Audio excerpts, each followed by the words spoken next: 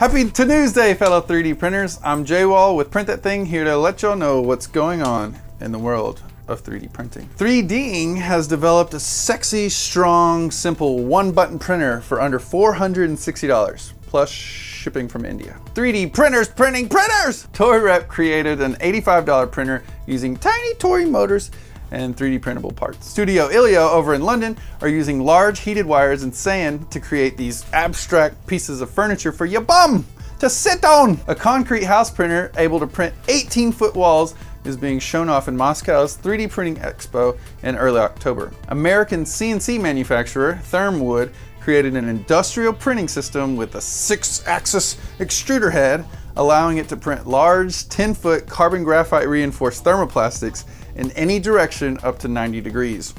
3D printing with light using a LED light extruder, long camera exposures, and coating, filmmakers are now able to add beautiful 3D printed light sculptures to their work. Harvard spinoff Voxel 8 are disrupting the design and manufacturing of electronics by 3D printing highly conductive silver ink into their models, like little circuit boards. So who knows, you may be printing your new smartphone soon. E3D has kickstarted and created a huge printer they call Big Box. It's fully hackable with a grow as you go kind of system and can print about 1 foot tall. But if you need to go even bigger, there's the Beast over in Australia, and you can print out small little children if they're sitting down. And that'll be on Kickstarter soon too, but it prints 2 feet tall. With 3 photos of your feet, you can now have fully customized, personalized, flexible 3D printed shoes. 3D Print Life has developed a biodegradable Enviro ABS filament for $50, and the filament ships in a recycled cardboard package. It can fit almost any 3D printer.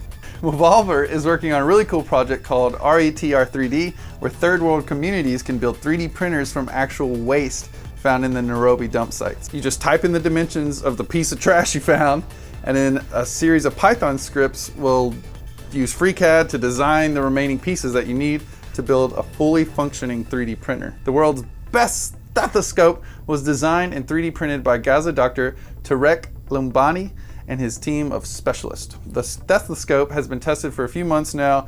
It is actually proven to work a little bit better than the traditional, more expensive competition. A titanium 3D printed spinal cord implant helps Amanda Gorvin with her constant back pain. It's been 3 months since the surgery, and she says that she can do normal activities without crazy pain. Got old mason jars?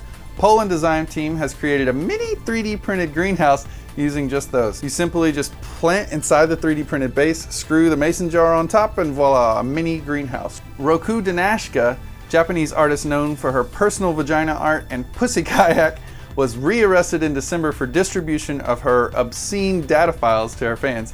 She's currently undergoing a lengthy trial, and if found guilty, she'll face up to 2 years and a $20,000 fine. Google's Boston Dynamics announced today that they plan on using 3D printing for better design in their humanoid robot, Atlas. This method could greatly improve the weight, the hydraulic system, moving fluid throughout the legs, and add to the overall function and durability of the robot. Printer of the week. Designer Mashimaru Ono for his incredible VR headsets that were inspired by a rhino and a grasshopper. Personally, been obsessed with VR lately, so I just keep finding myself going back to look at his designs and drooling over how incredible they are. But you can buy them on his Shapeways store for low price of $10,000, and then just slide your smartphone right in, and boom, you're in another alternate reality. Thanks for watching. I'll see you next Tuesday, and happy printing.